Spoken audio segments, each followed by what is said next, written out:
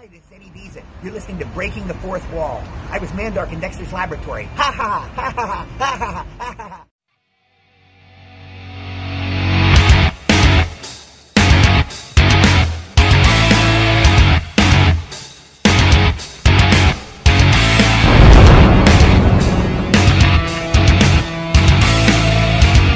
You are listening to Breaking the Fourth Wall on Realm of the Mist Entertainment.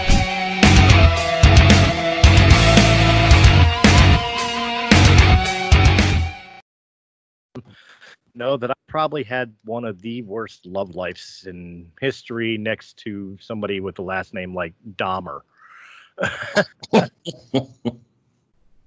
But here I am, and here we go. I am talking to relationships counselor and author, Mr. Richard, I'm going to butcher it, Soetebier.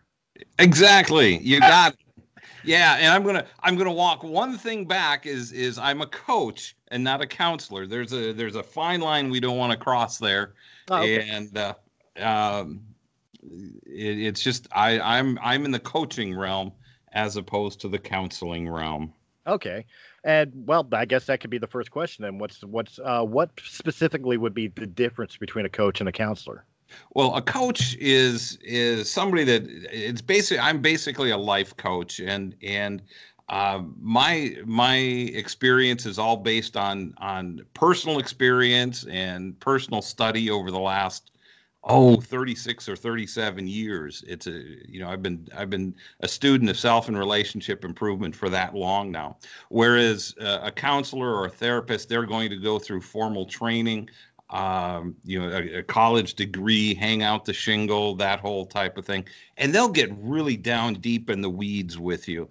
And when I come across somebody that needs that kind of work, they have some serious issues that they need to deal with, I refer those people to the counselors or the therapists, where they go into great detail into their past and help them overcome some really, really difficult life situations or past situations. That's not where I focus.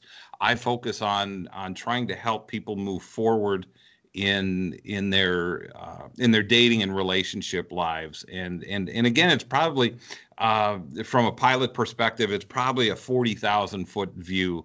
I just look at the big picture, and I can help you figure out what's going on in your relationship. But if you come to me as a couple, I'm usually going to say, go see a therapist or go see a counselor, or you need to break up, one of the two.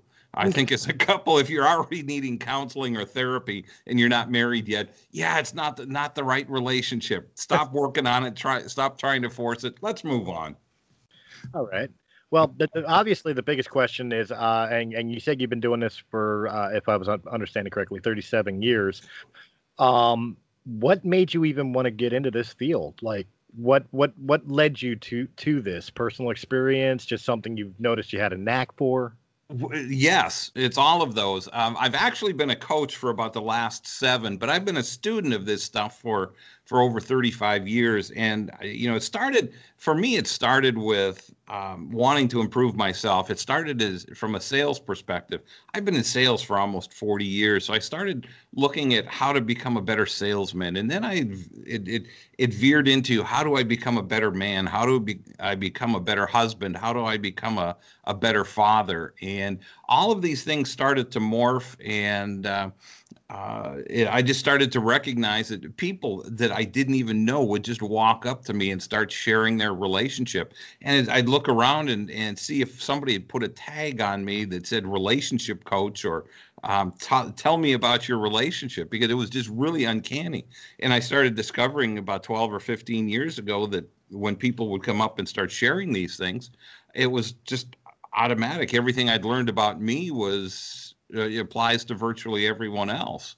And so I've been blessed. God has blessed me with a gift for discernment, and you can tell me your story in about 10 to 15 minutes, and I can tell you what things went wrong, what things went right, and how to move forward. So it blows me out of the water most of the time. That's amazing. And of course, you know, in the back of my mind, I keep as you're talking, I keep thinking about this. The only thing I can compare this to your job sequence to, and I'm pretty sure you probably get this all the time. You'll retcon me right off the bat. Is I'm thinking of the movie Hitch. I've been dubbed the Kansas City Hitch. But that's almost in essence exactly what I do. I help folks make better decisions about the people they date and the relationships they get into. Now, and that is based on a true story. A guy in I guess in New York or Manhattan. You know, there are some interesting concepts in there. I'm not going to teach you how to dance. I'm not going to teach you how to kiss a girl or those types of things. But in essence, what it all boils down to is helping you find your voice as a single guy or a single woman, how to become focused on exactly what you want in a relationship. So it's just an interesting process. And what I found early on in my, as I was going through my divorce and ending my career as a financial advisor, I was kind of wandering aimlessly through the dating world, and I just started recognizing all the mistakes that we make as when we get back into the dating world. And even you know, the first go around, the first marriage, I can go back to my first 30 days that I was dating my ex and see the red flags. But because of infatuation and raging hormones, we just ignore those things, and it's full speed ahead, and let's make this happen. And 25 years later, it's like, holy crap, what did we do? you know, So and there were red flags all along the way. It doesn't mean we didn't have some great times together. We had a lot of great years together, but in the end, there were too many problems, too many issues that caused us to break up. And I contend that if we pay more attention to the details up front, take the blinders off and step back out of the infatuation, we're much better able to make relationship decisions based on the realities of what's going on in that relationship. It's fair. But actually, you bring up a fascinating point. I'm gonna preface this with my own personal experience with my ex-wife. You're talking about like the blinders are there, or the blinders are there blocking you from seeing the red flags right off the bat. Mm-hmm. I have 3 children with my ex-wife. My oldest is actually 12 years older than the other 2. We've known each other that many years. Mm-hmm. But the fact of the matter is that she and I dated all those years ago, and we broke up because she was cheating on me to the point that I questioned whether my first child was mine. I had to get the paternity tests and everything. Sure. And of course, many, many years we didn't speak or whatever because, you know, a lot of hatred there. Mm-hmm. But we were young. So when things started seeming like going back together, and we did get back together, wound up actually getting married, having 2 more children, I think I was in that scenario where I was wearing the blinders, and this is leading towards that question, because obviously once a cheater, always a cheater. And of course, my divorce is because of the fact that she was cheating on me throughout our whole marriage. The question is could the blinders not just be the raging hormones or whatever? Like in that particular situation, is it also the fact that maybe I fell victim to the fairy tales, you know, love something, let it go. If it comes back, it's yours forever. You know, the happily ever after, Prince Charming stories that we all grew up with in one way, shape, form, or another. Does that have influence on how we view relationships? Oh, absolutely. And that's where the infatuation comes in. And the infatuation, you know, they're the blinders. You know, it's the infatuation is what gives us the goosebumps, the butterflies, the wobbly knees, the tingly toes, whatever it is for each of us individually. And unfortunately, and your scenario is very common, you know, where you break up and you get back together. And part of the reason we do that is because, number one, it's comfortable. We've already have a connection with somebody. We know a lot of their faults, yet we're not willing to acknowledge all of those faults or all of those problems, because this big chunk of it is really pretty good. Mm-hmm. But it's the other problems, and and whether she's a cheater the first time and the second time, if that was the reason you broke up the first time, odds are it was going to be the reason you broke up the second time. I'll say that for any situation. It doesn't make any difference whether they're cheating. It could be a lack of communication. It could be any number of things. When you break up the first time, the odds are, if you get back together, it's going to be the reason you break up the second time, the third time, the fourth time. And I know this for a fact. I've been through revolving door relationships where you get back together 3 or 4 times, and then finally you wake up and say enough. And so, yeah, for whatever reason, and I think guys are probably, both men and women, we dive back into past relationships again because they're comfortable. Mm-hmm. It's like putting on an old pair of shoes. You don't have to start over with somebody. You don't have to start learning someone all over. You don't have to start learning their characteristics, their story, and keeping everything straight. You already know it. So, yeah, we often shoot ourselves in the foot when we move back into a past relationship or move back into that relationship. So I always discourage, when you break up the first time, be done with it, move on, because the problems that were there to begin with are going to be the problems they're going to be there later and cause you to break up or cause you great angst later on. Well, it does beg the question, though, in your experience and what you've seen, people you've talked to, have there been, no matter how rare they are, have there been successful reconnections where they did address whatever the issue was that broke them up to begin with? Maybe it's maturity, maybe it's they had some sort of life-altering experience, whatever, that actually fixed whatever that problem was the first time around. Oh, absolutely. There are exceptions to every rule. I just look at it from a very practical or pragmatic standpoint and saying, yeah, let's not keep doing this. Let's move on and find extraordinary. And that's what I'm all about, is because so few people have ever found extraordinary. They tend to settle for just okay. And they end up, even the best, or even the marriages that last, first marriages that last, only about 12 to 15% of those marriages are truly happy, healthy, extraordinary, or soulmate type relationships. That means that when we look at all marriages, there's only about 10% of all marriages that are really extraordinary. The rest of us are just going through the motions. And I try to teach people how to not settle for just average, not just ordinary. The idea is to understand exactly what you want, exactly what's going to make you happy.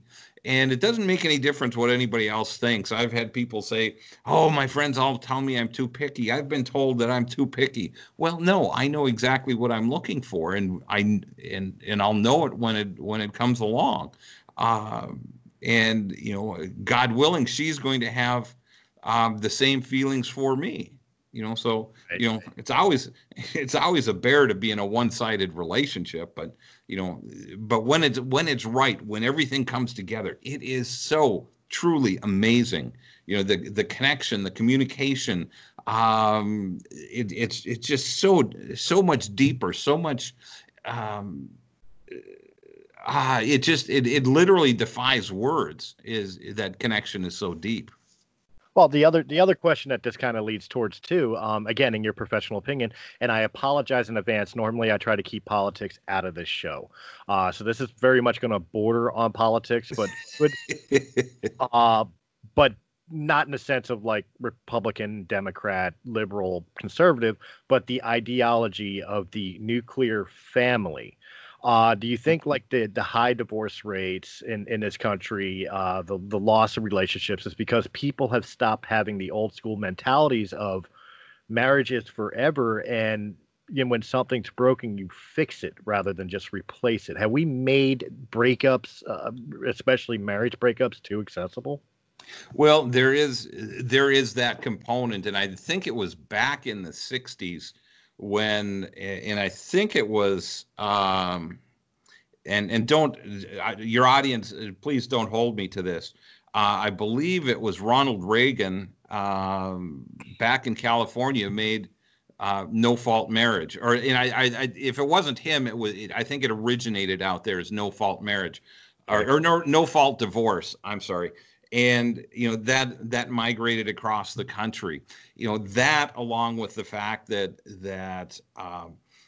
it's we live in an age of immediate gratification, and virtually everything is disposable. There isn't anything that you can buy today that really doesn't have some planned obsolescence. And you look at, I'm looking at my iPhone. It's 3 years old now, and I can't keep it charged. I get half a charge. And my point being is, it's not that old. Back 20, 30 years ago, you'd get something that would last 10, 15, 20, 30 years. Today, not so much. And so we have that mentality about relationships too. You've got online dating, you've got social media. If your relationship isn't working, well, I can get rid of you and I can move right on to the next relationship. There's always somebody else right around the corner, and it's just a matter of, a little Google search, or a little Match.com or Bumble or Tinder or whatever website you're on, or even Facebook dating. You can access people quickly. So it's we don't have those same values. I even went into my marriage. I came from a broken home. My parents were divorced when I was about, I don't know, somewhere between when I was about 10, 11, 12 years old.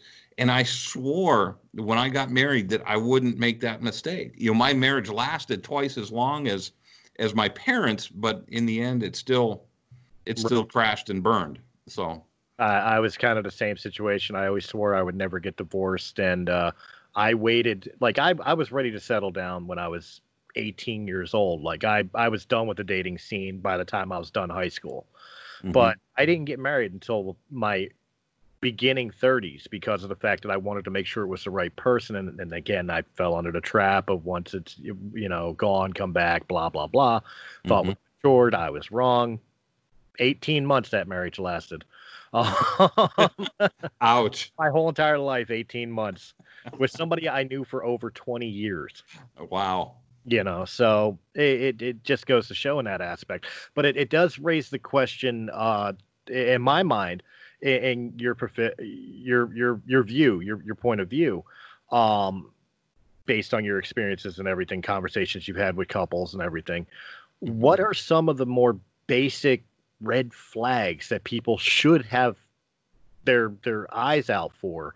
And obviously, we're going to be talking about your book here in a minute, so I don't want you to give away, like, for lack of a better term here, I don't want you to give away the plot line, but maybe a little taste of, like, maybe an example for guys and an example for girls, in a sense of, like, this is something you definitely want to keep an eye out for. Yeah, and a lot of these things cross both lines. They're both a male and female issue. One of the things that I see so often is people jumping back into the dating world long before they're ready, whether they're just broke up from a long-term relationship, just got divorced, just become widowed. Most people try to get back into the dating world too quickly. They're not emotionally ready. Especially if they came out of a bad, messy, ugly divorce or a bad breakup. We haven't had time to heal. And I'll use myself as an example. My ex hated and openly told me she hated or didn't like my sense of humor. So Okay. for the last 10 years of my marriage, I was walking on eggshells. I couldn't say, I just couldn't be the man that I wanted to be, or the personality that I wanted to be. And so that, we all morph, or we all change, or we all adjust to accommodate that relationship, to that marriage or that relationship. And what happens is, especially if we've had to do it for a number of years, when we leave that relationship, we have to take time to find out who we are. Right. Because I guarantee you, it took me almost 2.5 years to get my sense of humor back. And even my best friend, we were talking one day, it was about, I made a mental note of this. It was 13 months after my marriage had ended. I was on the phone with my best friend, and he said, I haven't heard you sound this good in a long, long time. So it's just, it's a healing and grieving. We have to take time to grieve the loss of a relationship. I don't care how terrible the relationship was. It's a loss in our life. And, that person, no matter how bad it was, that person is no longer there. And that leaves a gaping hole in our lives. We don't have anybody to come home to, nobody to talk to, nobody to holler at. And leave the dog out of this. Don't be kicking the dog when you're in a bad mood. So, all those things take time to heal, and there's no magic wand. We all do it at a different pace, but we have to move through that. So that's one area. Recognizing the red flags of emotional immaturity, jealousy. I can't tell you the number of people that, and especially women, that come to me and complain about their boyfriend or their ex being jealous. And guys, come on. And my ex was that way. I as a financial advisor, part of my marketing to go out to chamber socials and those types of things. And my ex would get upset with me when I'd go talk to other people. She'd accuse me of flirting with other people at the event. And, it's a natural occurring characteristic of mine. But, I knew who I was going home with. But it upset her, and it wasn't intentional that I tried to upset her, but I was just out connecting with people. And so, that's the emotional immaturity or the jealousy. Then there are other issues of codependency and narcissism, and I get into that stuff in the book. We don't diagnose it, but we give you some of the important characteristics of those issues, so that you can start recognizing it very early on. And I contend that if you're paying attention, you can tell whether somebody's worth pursuing further within the first 30 days of dating someone. If you're paying attention, many times the first date is it. It's one and done, and then you move on to the next one. But if you're connecting with somebody, there are ways and techniques of figuring out, is this guy worth pursuing further? Is this woman worth pursuing further? And I try to teach you how to step back from the infatuation and raging hormones, and then you can step back in after you've figured out whether this is a good guy or potentially a good woman, and go from there. Well, see, it's funny because there's been many times, and this is no bad mouth on people I've had on this show in any way, shape, or form, but there have been people on my show that I've talked to, and I've talked about their product or whatever else, and it's fascinating, but not really my cup of tea in some way, shape, or form. So of course I promote it and I show the same enthusiasm I always show. I want your book. But I don't want it because I'm out on the dating scene. I want it as a past tense reference. I want to see all the mistakes I made or the things I missed. Yeah. I almost want to flip through it thinking, for again, an example, it's my ex-wife, and just yep, I screwed that up. Yeah, I screwed that up. Yeah, you know what I mean? Or yep, she screwed that up. Yeah. Because and Chris, it's a two-way street. it takes two to tango. Even if it was a 90-10, she had some input into this, into the breakup. So it's not all on your shoulders, and especially if she's cheating. But I was having this conversation with a Facebook group earlier today that and the comment, and you even made the comment early on, once a cheater, always a cheater. And I studies have shown that that's technically not true. Only about 7% of, and I'm not disputing your situation. I just want to make that crystal clear. Only about 7% of cheaters are chronic cheaters. What I've found is that when somebody cheats in a relationship or strays on the relationship, it's because there's something missing at home. Something is not right. And I want to be crystal clear, everyone. I know some people are going to be picking up the pitchforks and spears and knives and coming at me. It doesn't mean you're a bad person if your ex stepped out on you.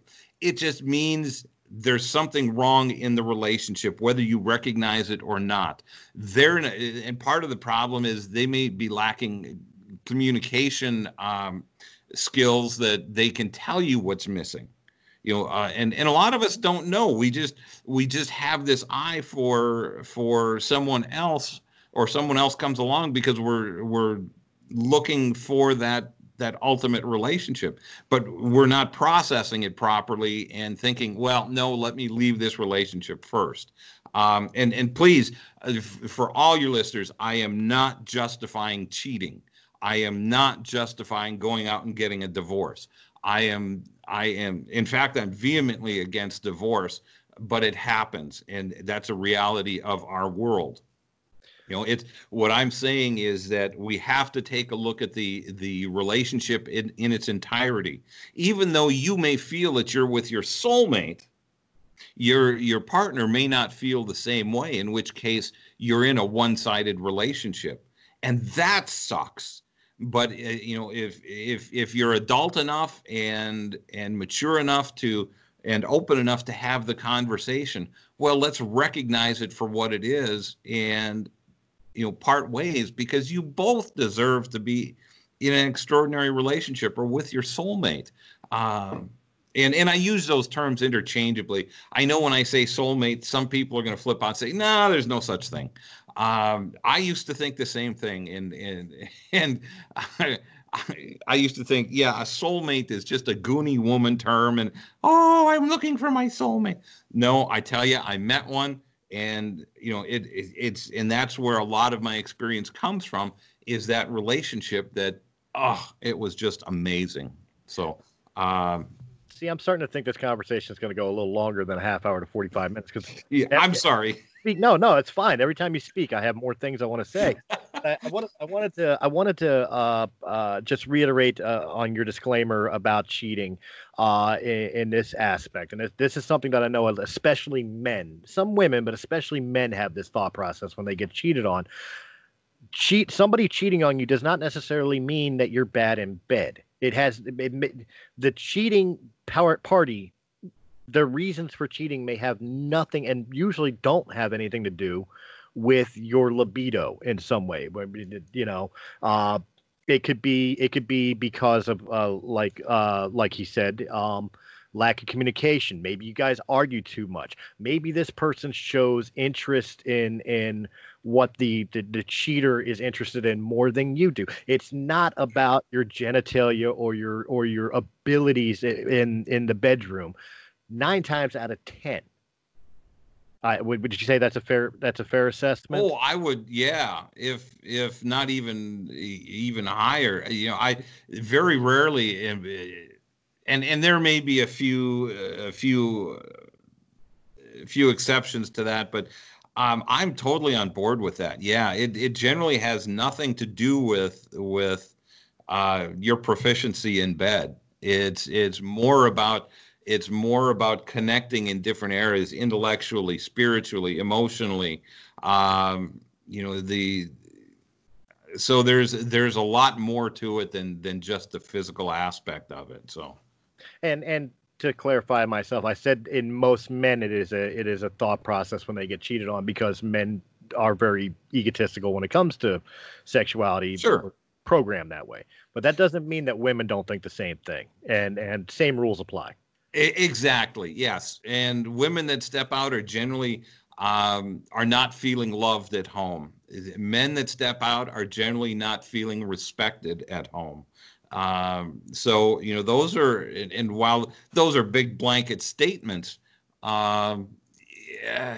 it's pretty universally true.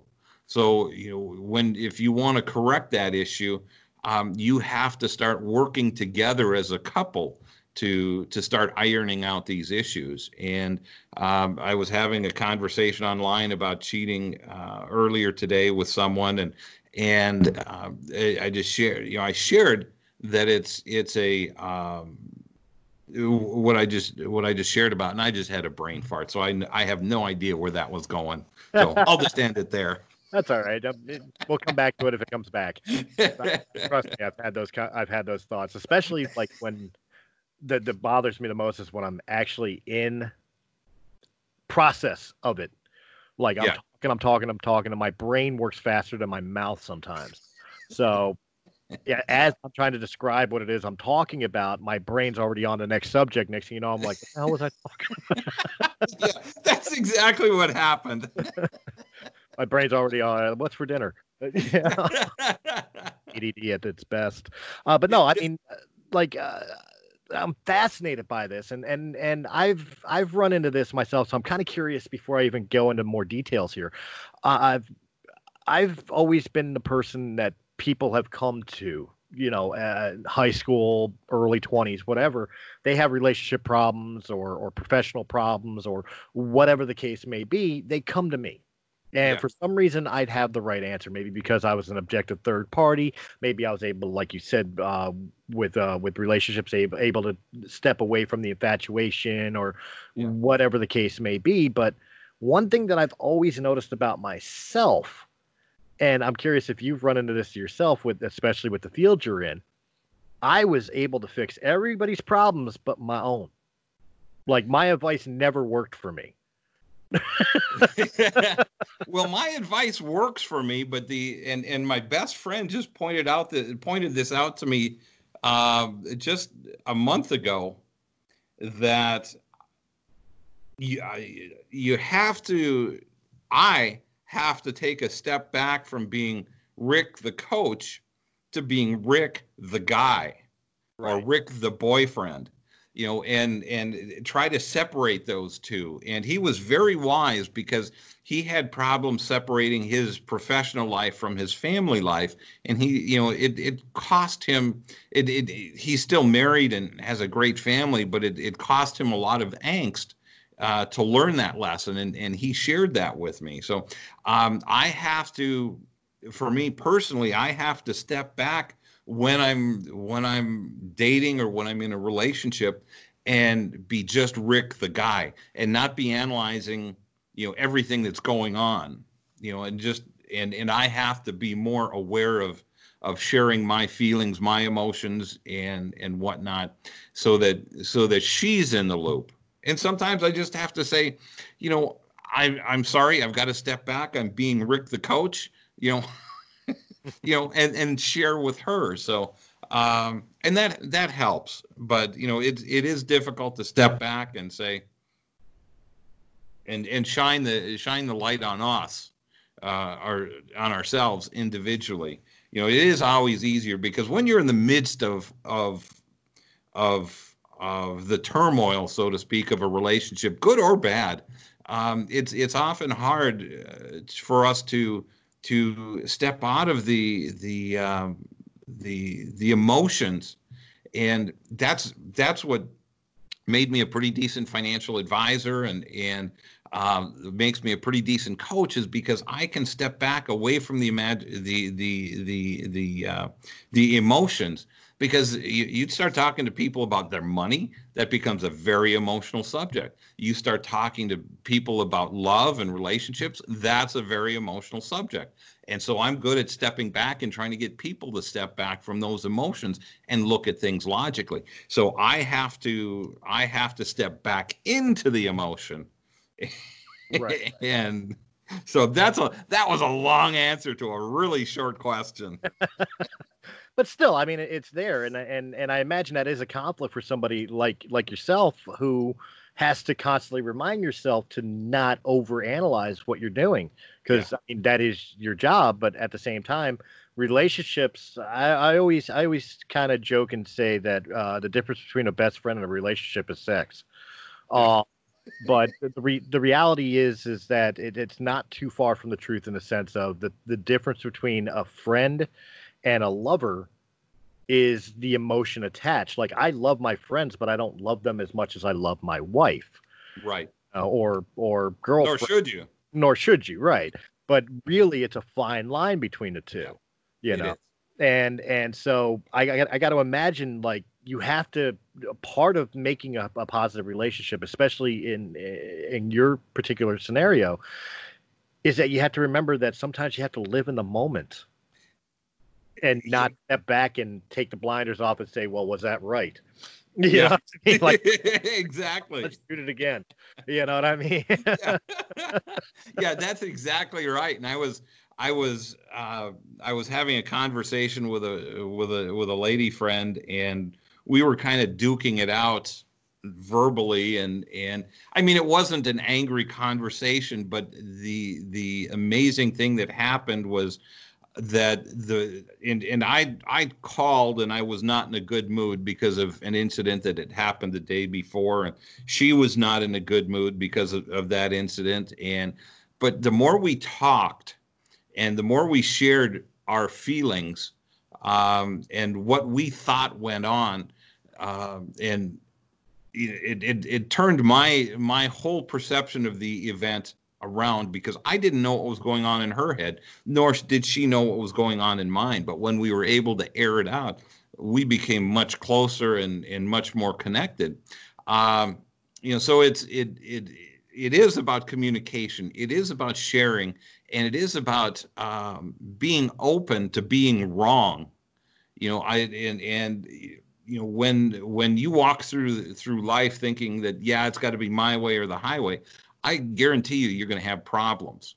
And you have to be open to saying, well, yeah, I guess I can see your perspective, and kind of adapt to that. If you're closed-minded and not thinking it's all about you, then you're going to have problems. But you have to be able to be open and share and talk. And you talk about, and I mentioned this earlier, that the problems between men and women is communication, and men and women communicate differently. It's women will want to share their entire day with you, and guys are designed to start fixing problems. And we start saying, well, no, you should do this and this and this. But that's not what she's looking for. She's looking for just an ear. She's looking for a shoulder to lean on. And there were so many times in past relationships or in my marriage, I'd have to stop and say, do you want me to just listen, or do you want my help to fix this? And 99 times out of 100 is, yeah, I just want you to listen. Well, to be fair, to help placate the male ego, like you said, men I always looked at it as men are more rational and women are more emotional. Right. And that's not meaning that they're psycho, hose, beast, crazy, or whatever. I don't mean that. I don't mean that type of emotional. Right. I mean their thought of communication, their thought of their mode of thinking leans towards more of the emotional side, how things feel, where men are more rational, like you said, they're problem solvers. Right. Sometimes being that shoulder, being that ear is fixing the problem. Exactly. Yeah, because what women are doing is, as they're sharing their day or their problem, they're figuring out the solution while they're sharing it with us. And they don't need us to come in and say, oh, you need to do this and this. They're already figuring it out. They just want somebody to vent to. And that's why when women get together, it's, they're going back and forth. They're sharing, they're talking, and they're solving their own problems just by sharing their day, or sharing the issue or whatever it is.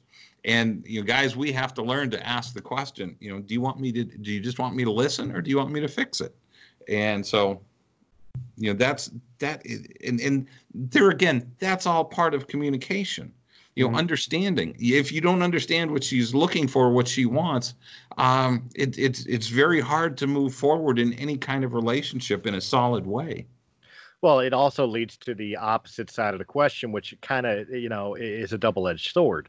And actually, I was teetering on this question for quite a while now, is in your personal experience and professional expertise, obviously, we always say that marriage is work and marriage is compromise, but I think that also goes for relationships.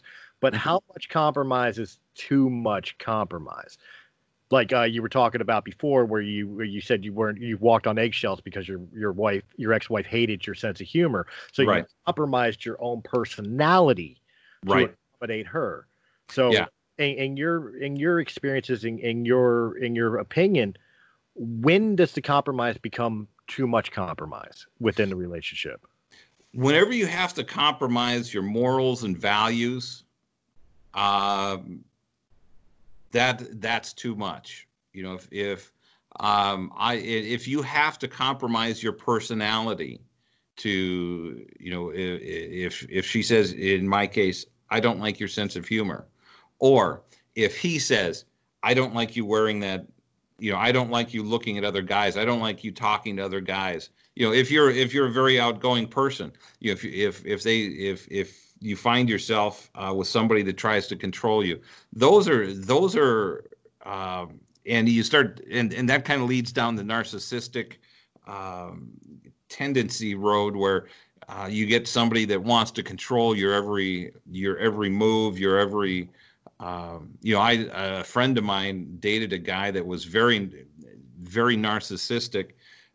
She couldn't go to the grocery store alone. She couldn't go get her hair done alone. She couldn't go get her car work done alone. He would take off of work and make sure he was there with her. They tend to try to separate you from your friends and your family. They want complete control over you, and they only want you doing what they want you to do. So those are some very, very, very, very, those should be huge red flags that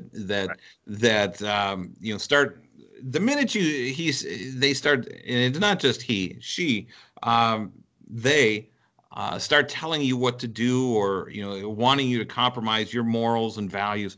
Then it's time to walk away. And the sooner you recognize these things, the easier it is. When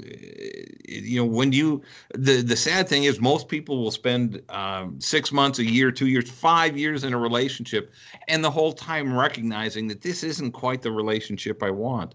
And then they finally wake up and say, yeah, it's time to make a change. And they've wasted all this time. Right. The things that, you can have little arguments about, putting the toilet seat down, or, ladies, if he leaves it up, you have two hands too. You can put it down just as easily. Before you sit down, look, or turn the light on if it's the middle of the night. That, to me, that's a silly argument. It's kind of funny you mentioned that. When the current girl I'm with now, when I was courting her to date, that was one of the pickup lines I used, is I'm already housebroken. I know how to put the toilet seat down, and come with a ready-made family. So which, and I mean, you can argue, and you can argue about which way the roll of toilet paper goes, or whether you squeeze the tube of toothpaste from the middle or from the bottom. If you squeeze from the middle, I squeeze from the bottom. You get your own tube. You mess up your tube. I'll keep mine nice and neat. So, but don't screw with my toilet paper. It's always over the top. You know what? I had a friend who ran a cleaning service who took care of like rich people's homes and stuff. Like, went in and did the cleaning and their dishes and their laundry and cleaned their house. And professionally, it's over. Yeah, Yep. not under. Yeah. It's over. just for people who want to know. Yeah. There you go. But the thing I'm fascinated by this, and I know I got to get to the book, but it's just so many more questions.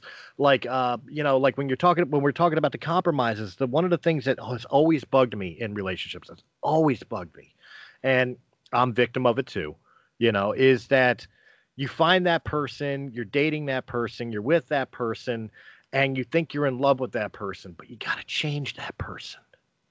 Yeah, that's not love. No, that's infatuation, and it goes back to what I mentioned earlier. Like in your relationship, there were some really good qualities about her that you really just loved, but there's this other mess that you have to deal with. And the key thing to remember is you can't change anyone, and if you do, what's going to happen is it's either going to be a temporary change, and you're going to your partner is going to circle back around and pick up where they left off. The change is going to fall by the wayside. Or if they do change permanently, and it was not a change that they wanted to make, animosity, anger, and hostility are going to be building inside them. And at some point in that relationship, it's going to blow. And if there's enough issues that he's had to change or she's had to change to accommodate the relationship, it's going to collapse like a house of cards. And I'm being cognizant of my time here. I'm watching. No, you're fine. You're So we can always do a second episode. So we could do that. Yes, absolutely. But the one nice thing of not being like a radio program or something that's aired on like ABC or something is that I can control my time. Like I said, Yeah. I personally keep the shows within those time frames because of the fact I figure people's attention span. Right. No, it's the internet generation. They're going to lose interest after a half an hour. Yeah. But I also tell people I'm not cutting you off if we've got a good conversation going. So if this winds up being a 2-hour episode, then people are going to get a 2-hour episode. Okay. I just don't want to wear out my welcome, Chris. Oh, you're absolutely fine. I'm thoroughly enjoying this. And hopefully my listeners will be too. But and I feel like this is a point I've got to give a little bit of a disclaimer in what we're talking about here, because I know with people listening to what we're talking about, we are advocating for keeping relationships together more than anything else. Absolutely. We're giving you like red flags and examples of things that like a bad idea, get out. But in reality, it's because we're looking for the problems to be able to fix and move on and keep the relationships together, right. Which this is what I mean by the disclaimer. Yeah. We are not advocating staying in a toxic relationship. If you are in a relationship that is abusive, physically, emotionally, mentally, verbally, yeah, get out. Absolutely. And if you have problems, and I don't care where you're listening, if you're having problems in a relationship like that, there are resources out there for you. There are shelters that you can stay at. Find family or friends that can take care of you or house you for a short period of time till you get back on your feet. There are any number of options or solutions. But for the average relationship or the average marriage, there are ways to either improve or, if you're not married, then, sometimes it's a matter of having the adult conversation and saying, yeah, this just isn't the relationship I'm looking for. You're a great guy. You're a great woman, whatever it is. We need to part and move on. It's a relationship that's just not working for me. So, from that perspective, and that's part of what I try to teach people is that when you do the due diligence and all the hard work up front, and dating can be hard. It's tedious. It's getting to know somebody, and it's the 100 first dates before you find the one that's worth pursuing further. That can all make you crazy and make you want to give up. But when you find that right person, it makes it all worth it. And again, going back, you want to do all this work on the front end, because when you wait to try to fix things on the back end when you're already married, it makes life so much more difficult. And it doesn't mean that you're not going to have problems in a relationship. It doesn't mean that you're not going to have problems in a marriage. Life is going to happen. Life is going to throw crap at you, and you have to deal with it. Somebody's going to get sick. Somebody's going to lose a job. A family member is going to die. There are any number of things that life is going to throw at you that's going to stress the relationship. Kids are going to do stupid stuff and drive a wedge between you. It's just, hey, I've been there. So you have to recognize this. But if you take as many of the roadblocks and the hurdles out of the way early on, and then it makes getting through the rest of life so much easier, because you've got somebody that's there to help you, to support you. Somebody there that's to enhance you and enhance the relationship. And you both should be doing that for each other. It should be, it's not a marriage or a relationship is not a 50-50 thing. It should be a 100-100 thing. Right. You both give to the relationship with no expectation of anything in return. But when you're in the right relationship, the magic is you get so much more back than what you can ever put in.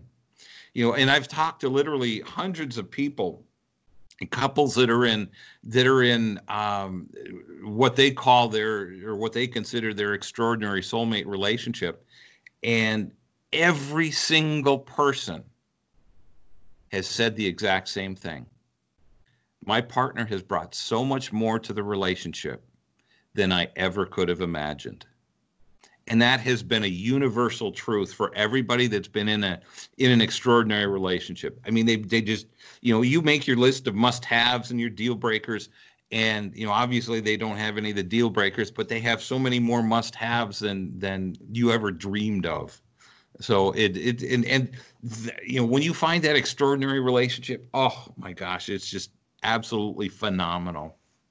Well, I think that's the one, because I want to get to the book. So I think the final thing I'll bring up here, and I'll get your opinion on here, is one of the major problems personally that I've seen within relationships, and especially in this day and age of social medias and Instagrams and Twitters, where we're all interconnected so deeply, that everybody's always up in everybody else's business. Forgive the ghetto part of it, but everybody knows what everybody's going on. And I want to know how factual you would take this statement. Part of what destroys relationships is comparing it to other relationships. Guys, stop keeping up with the Joneses. We all have that friend who's in that diabetes sickeningly sweet relationship that every time you see a post from them, how much I love you, you just kind of feel like a sugar rush. Yeah, I'm thinking of a different term, and I'm trying to be nice about it. But I mean, we all have those friends. We all know people that have that, for lack of a better term, that perfect relationship. Right. But just because it's perfect for them does not necessarily mean that in that exact same situation it'd be perfect for you. Exactly. So stop comparing what John and Joan Smith are doing to what you and your significant other are doing. Would that be fair? Or is that? Yeah, that's fair, because I mean, if we were all identical and all looking for the same thing, then you can compare. But my list of must-haves is going to be very different than yours, Chris. Mhm. And yours is going to be very different from your best friend's. So what we have to do is we have to evaluate our relationships on what they bring to us and what we bring to that relationship. And again, I'm going back. It's not a 50-50 thing. It's a 100-100 thing. You know, you have to give 100%. And I'm sorry, I'm going down a rabbit hole here. But one of the things that I find, especially with women, is that they've been burned, and when they get burned, they tend to wall up, and guys do the same thing.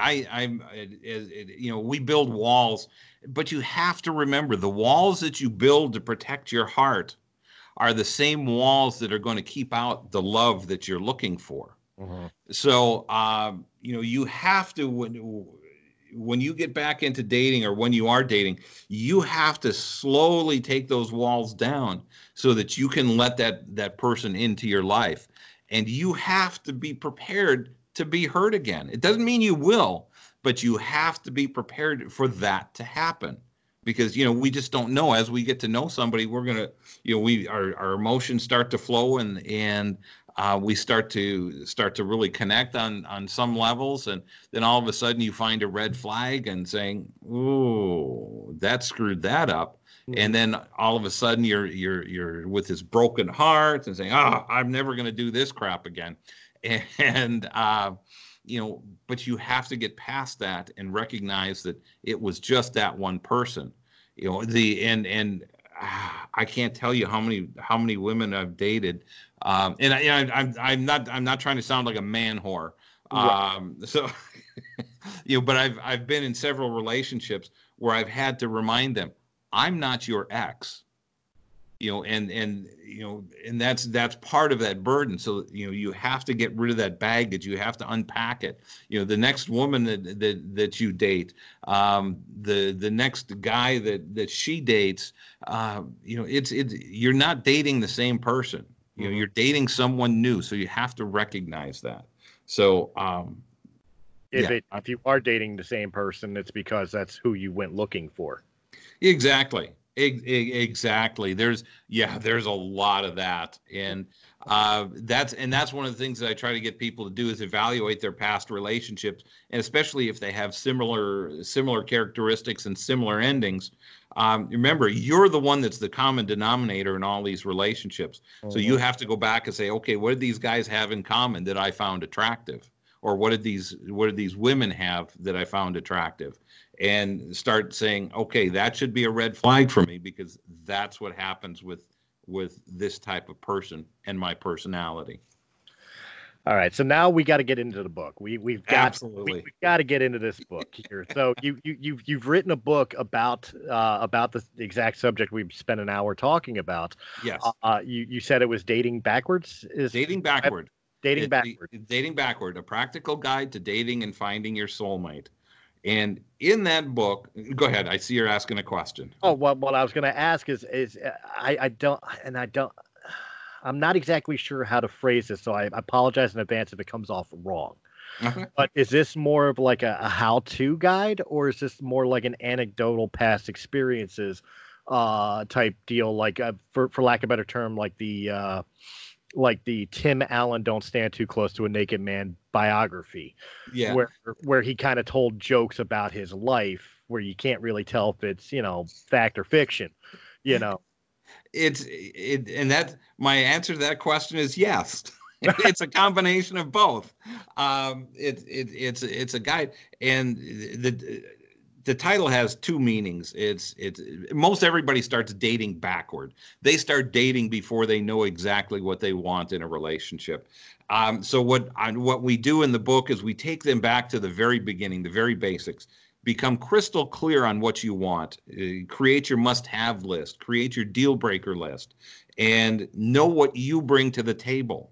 And one of the things that most of us don't do is sit down and saying, am I the person that I would love to date? And look deep inside yourself. And if you say, no, I'm not the person I would love to date, then you've got some work to do on you.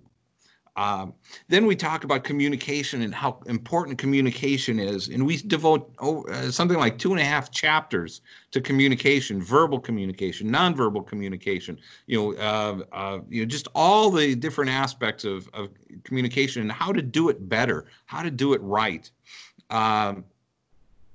And then we get into, like I mentioned earlier, we get into some of the topics of narcissism, the red flags of narcissism, codependency, emotional immaturity, and some other things in there. And so that you can start recognizing red flags early on and being able to walk away from bad relationships, poor relationships, toxic relationships, and get the hell out of Dodge, so to speak. So that you don't waste a lot of time and emotional energy with the wrong person. So that's basically a thumbnail sketch of the book. Okay. Now this is available. I imagine it's available online, but I'm at bookstores as well. Like people can walk in. No, generally, no. It's only available online. Okay. You can get it at my website at ricksoetebier.com/resources. And I'm sure you'll share the link underneath. My name is such a treat to spell. So then it's also available on Amazon, and it's available as a paperback and their e-reader, the Kindle, a Kindle version. So wherever you go, either Amazon or my website, you can access the book. And in both places, you can even access part of the first chapter and read it before you buy it. So that's see what you think. And I mean, after listening to this podcast, I mean, they should just want to run out and grab a copy for themselves. I mean, really. like I said, I got another interview that I forgot about today that I'm going to be doing tonight. But after I'm done that, I'm jumping on Amazon. I'm buying the book. Well, just thank you. And then what I'd also like to offer your listeners is a free download if they're interested. It's called The 5 Biggest Dating and Relationship Mistakes and How to Avoid Them. It's like a 5 or 6 page PDF. All you do is you find it on my website, ricksoetebier.com. It's right on the first page of the website. You just click the button, say, yes, I want my copy. You give me your name and email address, and boom, it's in your email box in about 10 seconds. So, and that's a freebie. There's no obligation, no nothing involved with that. Just it will give you some information to help your listeners move forward and in their dating lives. So. Well, it also raises 2 more questions for me. One to address something you had mentioned earlier, and then one obviously with the book here. The book here, is this the first of possibly many? Do you intend to maybe release some more further publications handling this? Yeah, I would love to. I've got a couple more books in my head. I just haven't got them on paper yet. Okay. I started working on one, and I got probably about 10 or 12,000 words in, and one of the issues I was addressing was sexuality and how to please a woman, because let's face it, guys, it tends to be all about us and not taking care of your woman and satisfying her. And as I was writing this, it was becoming more of a porn novel as opposed to a self-help book. Okay, where do I pre-order that? No. Does it come? Yeah, well, that's never gonna see the light of day, So, but there is a book. There's at least a couple more books that I've got rolling around in my head. So, that will be coming out. And one of the other things that I really want to work on is an online digital course, where people can work on their dating and relationship skills online, I have so many different ideas. It may morph into like a 1-day online workshop or something along that line. So that's yet to come. Well, see, that kind of leads into the second question, because what you had mentioned earlier was that you were talking to somebody online earlier and kind of given relationship advice to them. it made me wonder, do you do something like that on Facebook Live where people could actually sit down with you for an hour, and text their problems or whatever to you and you answer their questions, or is that something you do or intend to do? To do it in a text format, I do a Facebook Live every Monday for 30 minutes, and it's basically whatever issues I've run across over the weekend and how it applies to dating and relationships, and this is a lot of personal experience coming in here. Okay. But that's and if you can find me on Facebook, it's the title or the connection is at Rick Soetebier Coach. And that'll take you to my Facebook page. And if you like my Facebook page, you'll get my daily tips, insights, and inspirations in your news feed. And then you'll get notices when I post my blogs and when I do my Facebook Lives. And I do have people that write in questions, but answering, doing a coaching session through texting and email is really difficult. And I can usually take one question from one person because I put some effort into that response. Right. I do offer a 30-minute free consultation. You just have to send me an email at ricksoetebier.com, or you can send me a private message through Facebook, through my Facebook page, and we can schedule something, and we can do it via Skype or via Zoom or FaceTime, whatever works best for you or for your listeners.